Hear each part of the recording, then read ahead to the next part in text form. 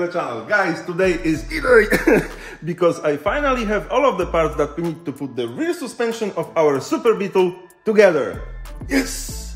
This is what we are going to play with today. Almost everything here came out of that black Beetle that we were disassembling a few weeks ago, and some of those parts were sandblasted and powder coated. Some of them were cleaned and painted by me, and some of those bits right here are new. I saved what I could. What I couldn't save, I had to buy new, and holy crap, that was expensive. We have polyurethane bushings, we have new seals, new bearings, throttle cable, gearbox cable, new shocks, handbrake cables, new spring plate caps, new transaxles with CV joints, and the funny thing is that we didn't need the transaxles because we have these, but it was way cheaper to buy the whole set than the CV joints alone. Crazy, right? And new spring plates. I'm happy about them the most because they are adjustable. And now check this out. This is what came out of that black Beetle, and this is the new part. Find the difference. This is the best day ever. Okay, before putting anything to the chassis, we need to assemble a lot of stuff on the workbench, so let's do that. Okay, let's start with the backing plates for the drum brakes. They hold all of the parts for the rear brakes. So first we will mount the wheel cylinder, which goes right here, and we will secure it with that bolt from the other side. And now the brake adjusters. This is a new piece. This bolt was cleaned by me and painted as well. They work like that, and they go into that hole right here, and there is another set of these that goes here. We will put a bit of grease in here and onto the thread, because look at that, this is the old one, and I had a huge problem to take it out because of the rust. We want that to spin freely in the future, so grease is the answer.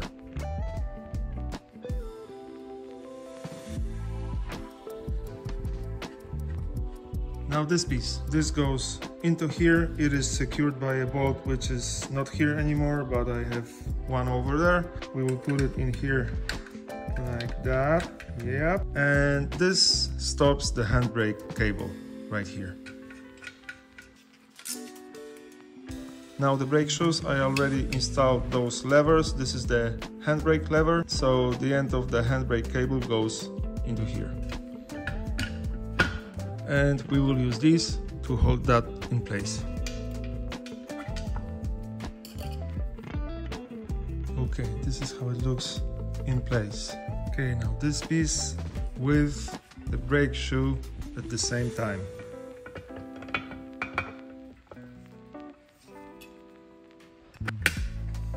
And now these two hold everything here from falling apart. So the longer one goes on the bottom, and the shorter one is right here. And I've done it once, and I think that it was tricky to do, so let's see. Okay, it wasn't that bad. Holy crap. Okay, we got it. First piece done. Now let's do this one. There we go. Oh my god. Look at that. Beautiful. We have one last thing to install here. This is a bleeding valve, and I bought them new because the old ones were super rusty. And done. Okay, next mission, the diagonal arms. We will start with the bushings, then we will switch sides and we will mount the bearings. I think that the rubbers will go in without any problems, but I'm afraid that this will be a problem. And of course there is a special loop for this kind of bushings, so if you don't want squeaky squeaky in the future, use that. Okay, one side in. Okay, it's in. Now the moment of truth.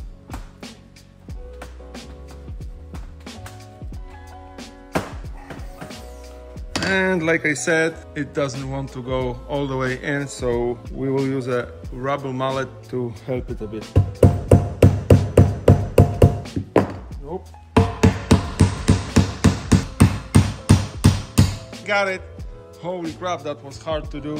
I knew that it will be hard, but I didn't know that it will be that hard. Okay, next mission. As you can see, there are two different bearings in those arms. This one sits in the back and it sits really deep, so we will have to find a way to push it in. Unfortunately, I don't have a press to push it in, so we will find some other way. But this one sits very shallow in here, so it's super easy to push it in. They are dry, so before installing them, we have to pack them with grease. And for that job, I have a red grease, which is a grease for the bearings.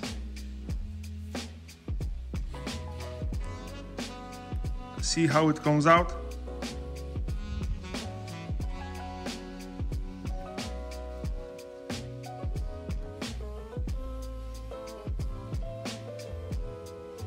Okay, one of the bearings go all the way down there and it sits on that edge right here, and after that we will have to secure it with the clip that sits in that groove right here. I was hitting the outer brace of the bearing and it went in very smooth. Now I think that we will push it a bit further using the old bearing, which is the same size as the new one, and after that we will think what to do next.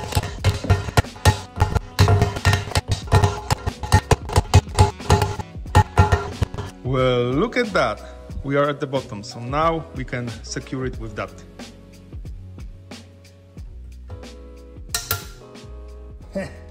There we go. Okay, first bearing in place. I love it. Now it's time for that seal, and we will once again use that old bearing. The seal is in place. That was super easy to do. Now it's time for this big spacer. Well, that was easy. Okay, this side is almost done. Now let's do the other one. First of all, we need to put a lot of that grease in there, and then we will put that big ass spacer in there, and then we will mount the bearing.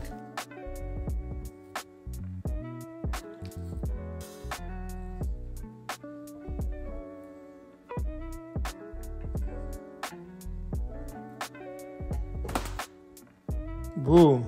Just like that. And now the axle, we have to push it in all the way through.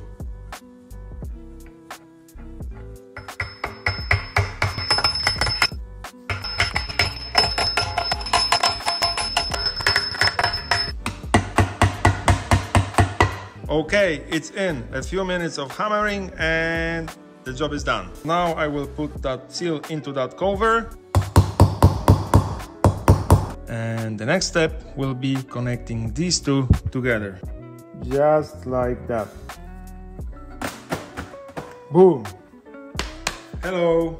We have only two parts left to install. First, this cover, but there is one thing with this cover. It has two divots on the sides and they have to face downwards. So this is the bottom of the diagonal arm. So they have to go that way.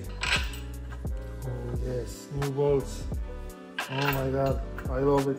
We have a problem here because I have to torque this down to 43 foot-pounds and my socket doesn't fit anymore. So I bought wrong bolts. Originally they had smaller heads. So I think that I will have to replace them in the future. Guys, the last part. Okay, we got it. And this is how it all looks now.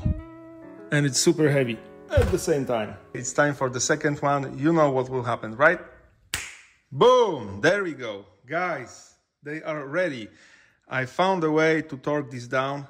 I found the socket with much thinner walls and they are now torqued to spec, which is 43 foot-pounds or 60 newtons. Okay, the diagonal arms are ready, so let's mount them onto the chassis. Finally! Okay, I don't know how to do it properly, but I think that we will mount the top part of the shock to the frame.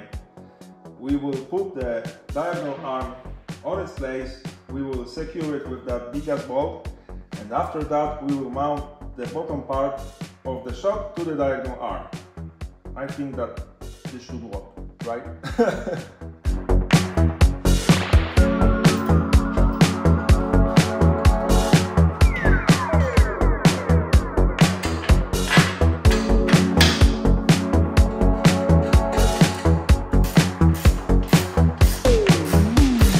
Now we have to torque it to 87 foot-pounds or 120 newtons. So let's do that.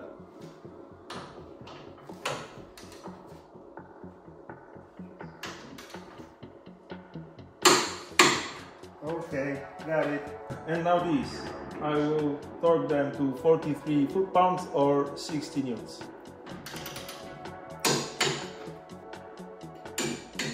There we go. It's in place. I am speechless, guys. For the first time, I'm just, I don't know what to say. Holy crap. Okay, let's do the other side now. Oh my God. I'm gonna cry.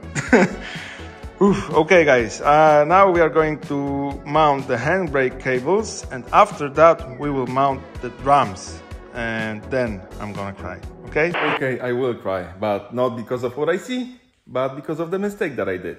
And now I have to take it all apart. Okay, it's not that bad. We only have to take these off the chassis because these go first. This part right here has to go behind that black part, so I have to take them off because it is impossible to put that on. Okay, so let's do the magic. Okay, I got it. So now we need to set the height of the rear suspension. So let's talk about that. As you probably noticed, that kind of suspension doesn't have springs. Why? Because this is the spring. This is called a torsion bar. And look at that, it has these splines on both ends. And this pipe right here is the housing for that. And somewhere in the middle, it has splines like that. So when you put the torsion bar inside there, it looks something like that. See? Now the torsion bar is in place and it won't move. And by the way, this is the spring plate and it holds the outer side of the torsion bar. Right here. And there is this tool. This is a magnetic protractor and it shows you the angle in degrees. And we are talking about the angle of that arm. So first we have to find the stock ride height, which is 21.5 degrees. So we will need to put all of that over there, and by maneuvering this arm and with the help of that tool, we have to find that angle, 21.5 degrees. But that's not all, because to do it correctly, we need to have the chassis exactly on the 0 degrees. It has to be leveled. And check this out. Boom, 0 degrees. So that's good. Okay, before putting that in, we have to put some grease on both ends of the torsion bar. And look at that.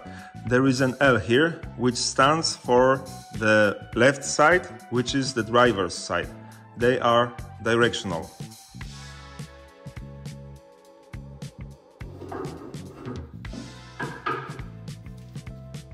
Okay, it's in.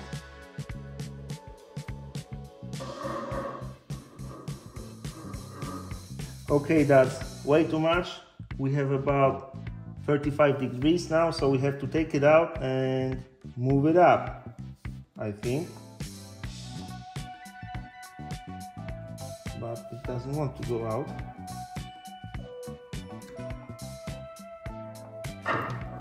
Okay.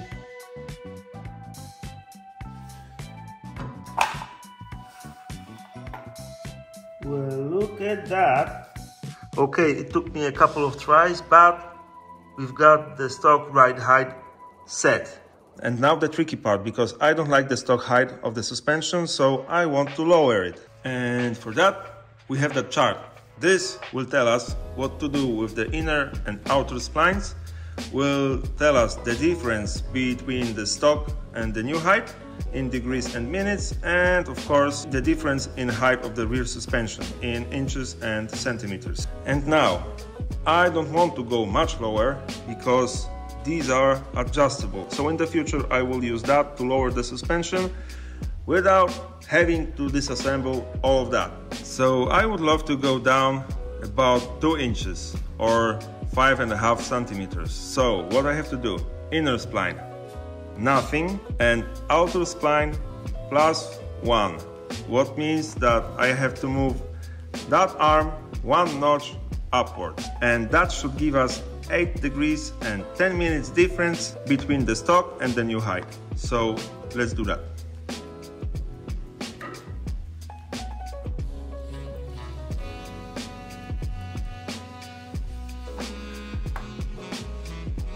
Okay, we got it. And now we have 14 degrees. So we have a difference of 7.5 degrees. And that is not 8 degrees and 10 minutes, but I think that this is not level. One turn of that bolt right here should probably fix that problem. Okay, I think that the height is set. We will do exactly the same thing on the other side, but now we have to mount all of the bushings and that arm on its place. First we will mount this bushing. It goes in here. Of course, we will once again use that loop for polyurethane bushings. Okay, first we will mount these. At first I wanted to put the bushing in and then the spring plate, but nope, it doesn't work like that. So it is all looped and now we will put that in, and of course I have to find that height once again. Boom, first try. Now this bushing needs to go right here. That was easy. Now the chrome cap.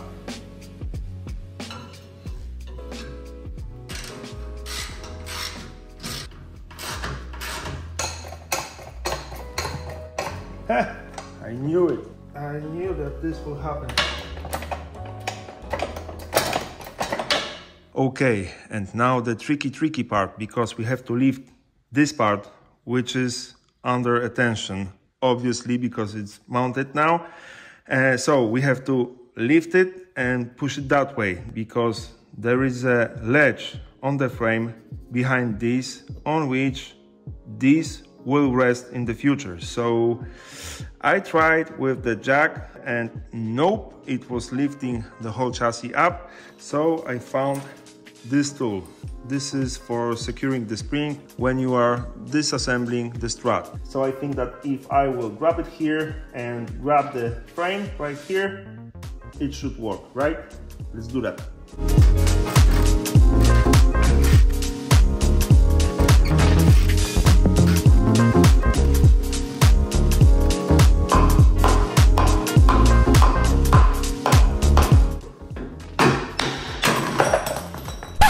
It's hard to admit that, but I am an idiot.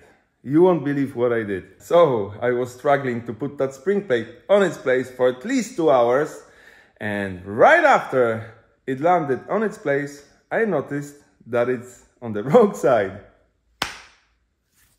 Yes, and oh man, I was pissed. First of all, I had to take it off once again, and that wasn't easy.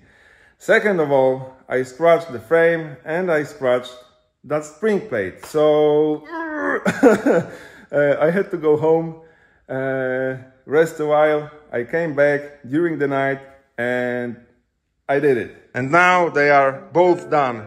Of course, you won't see those scratches because I painted them after I did this one for the second time. That one was very easy to do. I had to do everything once again, so I had to set that stock right height, and this time everything was correct. So I found that difference, which was, I think, 8 degrees and 20 minutes, something like that. And of course, the same numbers were on the other side. So everything is perfect now. Boom! Okay, these are done and they look beautiful. So the next mission is right here. We already did that, so... Oh my God. It looks phenomenal. I can't believe that this is happening. As you can see, we are prepared for the last battle. These right here are the last parts that we have to mount. So let's start from these. These are the stoppers and they sit right here. Everything is of course looped, so it should go in without any problems. As you can see, if your diagonal arm will go a bit too high, the stopper will hit that spot on the frame. Now the other side. Okay, got it. That looks nice. Okay, now the handbrake cables and the drums. These are pretty easy to install. You have to put that end into that pipe right here. Of course, it doesn't want to go in. Okay, it's in. And to put the other end through that backing plate, I have to undo that clip right here. There we go. Now this should go on that lever right here. Boom. And now the drum.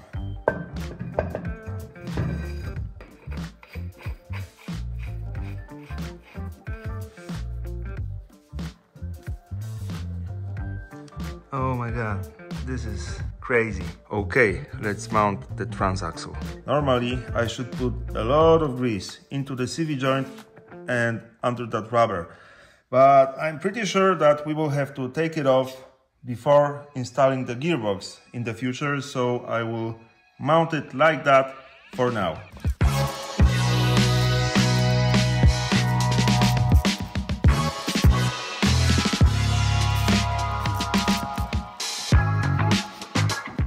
Wow, that looks good. Okay, now the other side and we are done. Check this out. Guys, this is beyond my imagination. Wow, I'm extremely happy. The one thing that I don't like, and I have to do something with it, is the fact that there is a hole right here.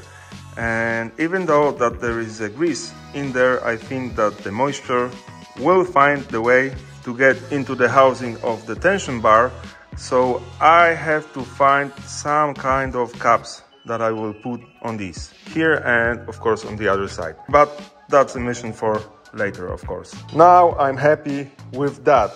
I won't sleep tonight for sure. Wow, that was a lot of work. There were tears, a lot of stress, a few nights without sleep, but we got it. And this is beyond my imagination because I was thinking about it for years and I finally got it. Remember, your project won't finish itself, and as you saw, sometimes you have to fail a few times, but we don't give up, we fight and we win, like I did. Thank you for today. Like, comment and subscribe, and see you very shortly.